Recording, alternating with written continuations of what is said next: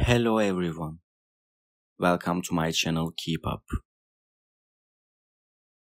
Today I come to you with news about Hande Erçel.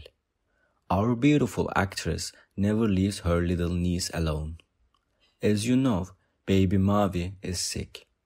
Not only Hande, but also Gamze and Caner never leave their little girl alone.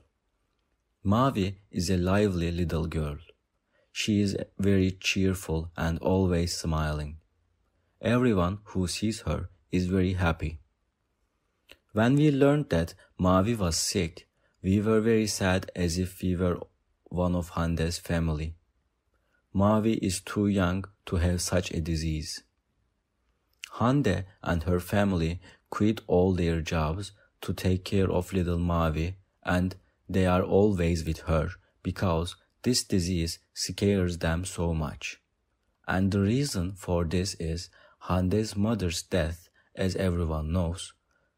When Hande's mother died, we saw her funeral footage and Hande was really devastated.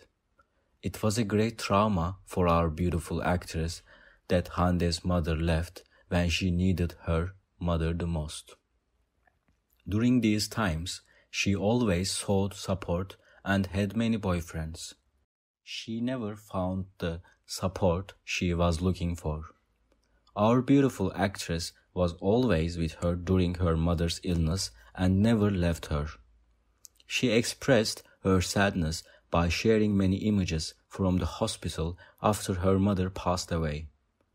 While the sadness of our beautiful actress was not over yet, what happened to her niece saddened our beautiful actress even more.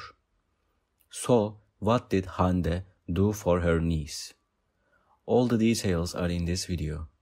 If you like my video, please don't forget to subscribe to my channel and press the like button. Thank you and enjoy watching.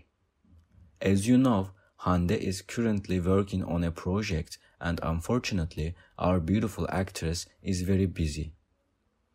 When she learned that she was sick at the beginning of spending time with her niece, she quit all his work and started to spend all her time with her niece.